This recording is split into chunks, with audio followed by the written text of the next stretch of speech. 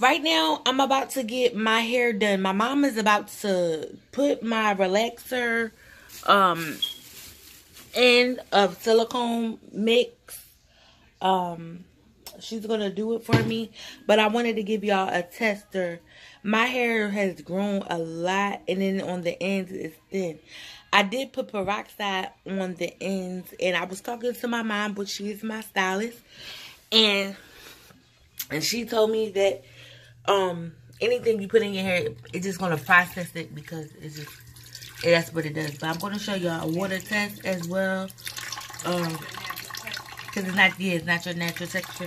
But for those who are wanting to cut their hair and do it themselves at home, you do your water test and from your root into your ends.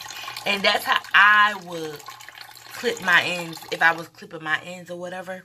Or just, do that little, the shortcut. They like basically the start over cut to get all the perm off. Because this is new growth and this is the natural part. But I'm about to work that girl out. Alright guys, God bless y'all. It's about to be done.